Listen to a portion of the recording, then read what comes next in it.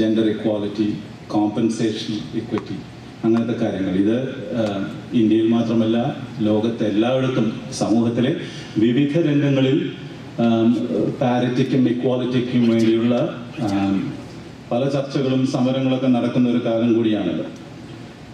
പ്രത്യേകിച്ചും അമേരിക്കയിൽ, അലകനന്ദ ഇന്ന് ഇന്ത്യയിലെ വിമൻ ജേർണലിസ്റ്റിൻ്റെ എവല്യൂഷനെ കുറിച്ച് സംസാരിക്കുന്ന ഞാൻ അമേരിക്കയിലെ ഇതിൻ്റെ ഒരു ചെറിയൊരു സംക്ഷിപ്തമായ ഒരു സമ്മറി നൽകാൻ ശ്രമിക്കാം.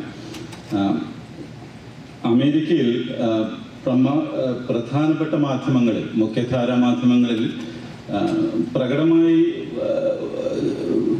വനിതാ ജേർണലിസ്റ്റുകളുടെയും ഫീമെയിൽ ആങ്കേഴ്സിൻ്റെയും ഒക്കെ ഒരു സാന്നിധ്യം വളരെ ശക്തമായി തന്നെ കഴിഞ്ഞ ഒരു 10 വർഷത്തിൽ വർദ്ധിച്ചിട്ടുണ്ട് എന്നാണ് പല കണക്കുകളും സൂചിപ്പിക്കുന്നത്. പക്ഷേ ഇതിനെക്കുറിച്ചുള്ള നടക്കുന്ന പഠനങ്ങളൊക്കെ നമ്മൾ പരിശോധിച്ചു കഴിഞ്ഞാൽ, പ്രത്യേകിച്ചും status of women in US media എന്ന US വിമൻസ് മീഡിയ സെൻറ്ററിൻ്റെ latest report, 2016 report, they survey around 500 news organizations in the United States.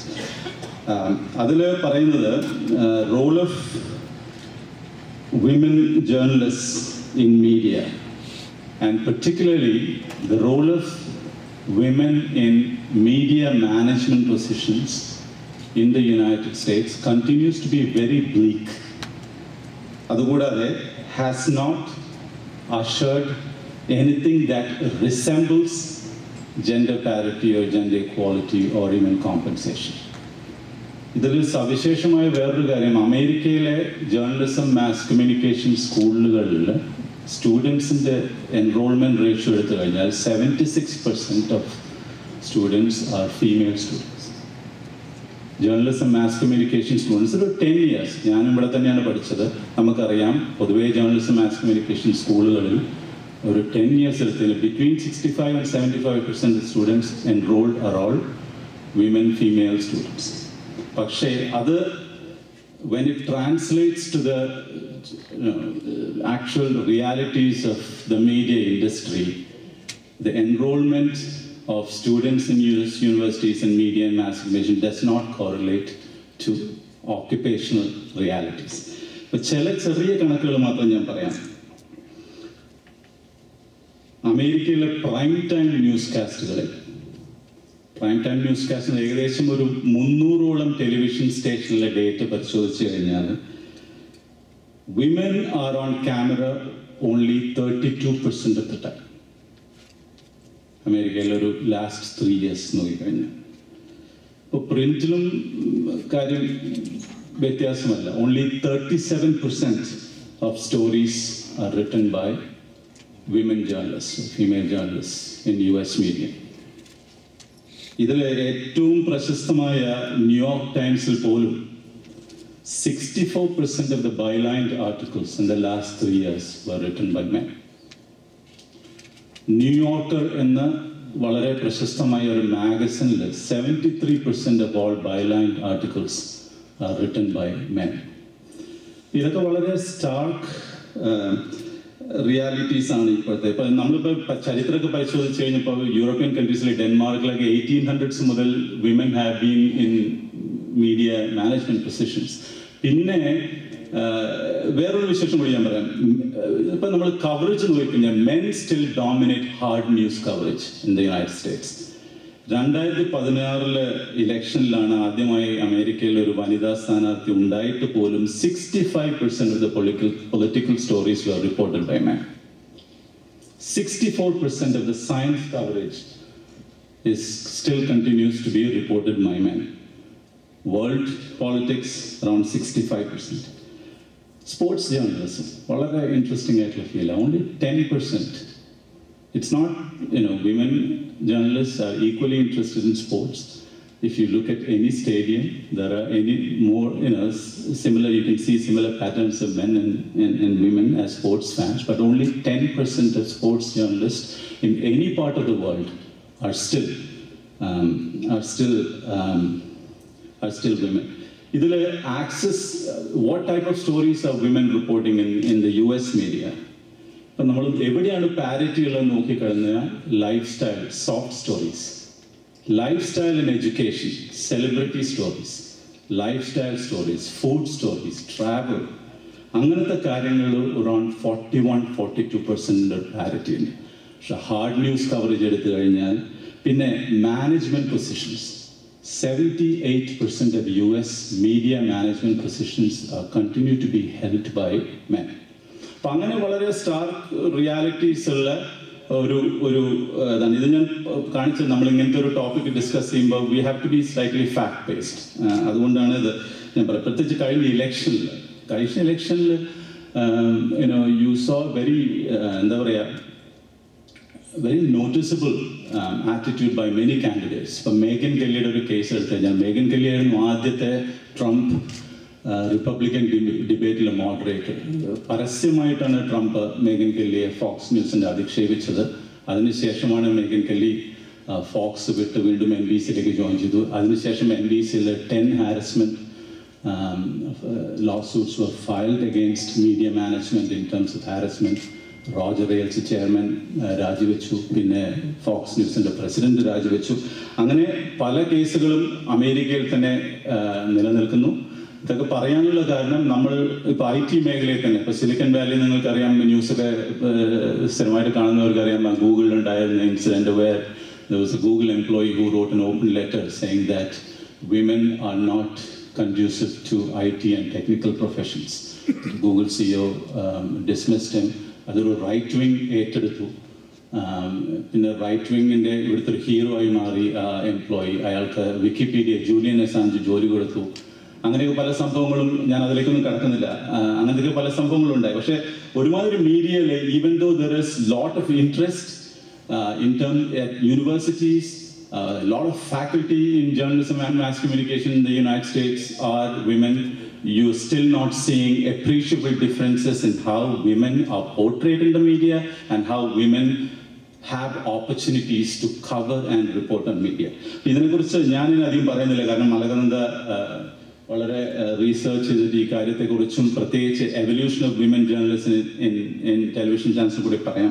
അപ്പോൾ അലകനന്ദയെക്കുറിച്ച് പറയുകയാണെങ്കിൽ ഇപ്പം നമ്മൾ യേശുദാസിനോട് ചോദിക്കും എത്ര പാട്ട് പാടിയിട്ടുണ്ടെന്ന് ചോദിച്ചാൽ അദ്ദേഹത്തിന് കൃത്യമായ ഒരു ഉത്തരമില്ല. അതുപോലെ തന്നെ അലകനന്ദനോട് എത്ര ന്യൂസ് ബുള്ളറ്റിൻ വായിച്ചിട്ടുണ്ടെന്ന് ചോദിച്ചാൽ അവർക്കും ഒരു കൃത്യമായിട്ടുള്ള കാര്യം. ഇന്നലെ സംസാരിച്ചപ്പോൾ ഏകദേശം 5000-ഓളം ബുള്ളറ്റിനുകൾ ഇതിനകം വായിച്ചിട്ടുണ്ട് എന്നാണ് എൻ്റെ അടുത്ത് പറഞ്ഞത്. ദൂരദർശനിൽ 1992 തുടങ്ങുകയും പിന്നെ 2003 സൂര്യ TV, ഏഷ്യനെറ്റിൽ 2003, അതിൻ്റെ ഇടയിൽ അതിന് മുൻപ് സൂര്യ TVയും പിന്നെ ഏഷ്യനെറ്റിലും. അലകനന്ദയും ഒരു കണക്ഷൻ എനിക്ക് പറയാനുള്ള 1982 ന്യൂഡൽഹിയിൽ ഏഷ്യൻ ഗെയിംസ് നടന്ന സമയത്ത് ഞാനും അലകനന്ദയും കേരളത്തിൽ നിന്നുള്ള NCC cadetsന്റെ ഒരു ചെറിയ ഗ്രൂപ്പ് ഉണ്ടായിരുന്നു. അന്ന് ആ ഗ്രൂപ്പിൽ she was A member of that team.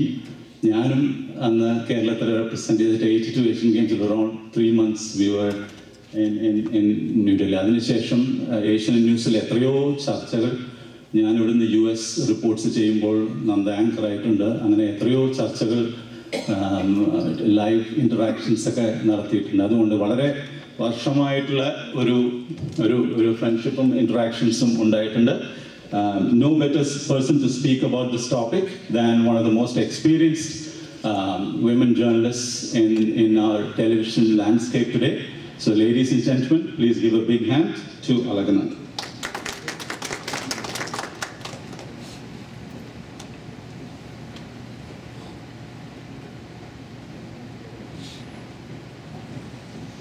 Thank you, Kishore, for that.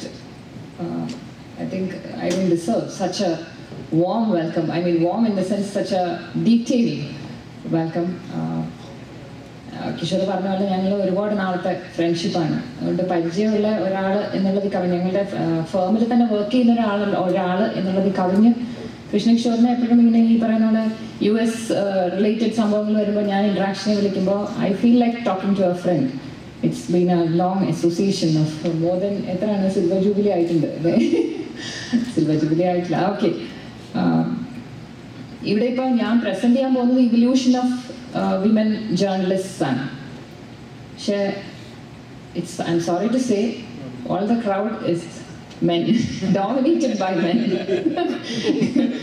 So I sincerely feel that you might be bored, or I just request that you don't sleep off, at least not in front of me. ഒരു optimistic version of the evolution of women journalist ആണ് ഞാൻ ഉദ്ദേശിച്ചത്. ശരിക്കും പറഞ്ഞാൽ ഇങ്ങനെ ഒരു topic തിരഞ്ഞെടുക്കുമ്പോൾ I wanted to B optimistic, I wanted to present an optimistic version, optimistic perspective. പക്ഷേ പ്രശ്നം when I researched, as Kishore said, research എന്ന് പറയുമ്പോൾ നമ്മൾ വേറെ തമാശ പറയാറുണ്ട്, copying from one person is plagiarism and copying from many is research. Anyway, I tried to research and I found it can't be an optimistic presentation. Kishore പറഞ്ഞ ഒരു forward ആയിട്ട് പറഞ്ഞ ഒരുപാട് കാര്യങ്ങളുണ്ട്. അപ്പോൾ അതിൻ്റെ എല്ലാം ഡീറ്റെയിൽസും ഒരുപാട് ഫാക്ട്സും ഒന്നും ഞാൻ പ്രസന്റ് ചെയ്ത് ബോറടിപ്പിക്കുന്നില്ല. പക്ഷേ എന്നാലും I am here with a capsule of the past and the present and hope to end in a hopeful note. Because hope is the only thing that leads us on. Swimming against the tide എന്നാണ് എപ്പോഴും ഈ women ജേർണലിസ്റ്റിനെ പറ്റി പറയാറ്. അതായത് ഞങ്ങളുടെ പെർസ്പെക്റ്റീവിൽ, I don't know how is the men's perspective. How do you feel about it? Is it swimming against the tide? Anyone agree? Anna? Actually, yes. That depends on where the tide is coming from. Depends on where the tide is coming from. What do you say that? Why do you say that? Yeah. Where the tide? Of course, it comes in from the opposite side. Opposite side. Adana. Where you are, everything is relative. നമ്മുടെ എല്ലാ life എല്ലാം relative ആണ്. ഇന്ന് ഞാൻ പറയുകയാണ് ഇന്ന് ചൂടാണെന്നുള്ളത് ഇന്നലെ തണുപ്പായി. Yes, of course. Where we stand, ആ പെർസ്പെക്റ്റീവ്. ആ പെർസ്പെക്റ്റീവ് ആണ്. പക്ഷേ ടൈഡിനൊത്ത്. Yeah, sure. Yes, that is it. In this case, നമ്മൾ സ്വിമ്മിങ് അഗെയിൻസ്റ്റ് ദ ടൈഡ് എന്നാണ് പറയാൻ പറ്റുക. അങ്ങനെയാണ് ഞങ്ങളെല്ലാവരും, ഇപ്പം ഷാനിക്കായാലും അങ്ങനെ ആയിരിക്കും ഫീൽ ചെയ്യുന്നത്. സ്വിമ്മിങ് അഗെയിൻസ്റ്റ് ദ ടൈഡ്, ഒഴുക്കിനെതിരെ നീന്തുകയാണ് ശരിക്കും പറഞ്ഞത്.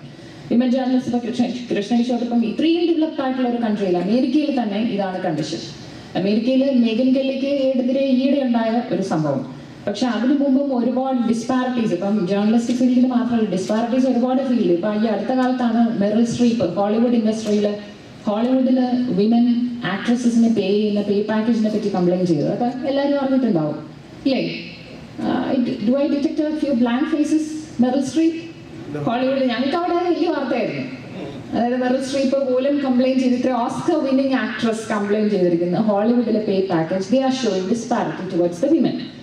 Anyway, swimming against the tide is the general term. But there are കുറച്ച് facts എന്ന് വെച്ചാൽ still, even in this most developed, considered to be the most developed progressive world, it is indicated only 2.7% in the field are women. അതായത് journalistic field ഇപ്പോഴുള്ളത് 2.7% ആണ്. Half the population of the world, more than half of the population of the world is considered to be women. എന്നിട്ടും 2.7 ആണ്.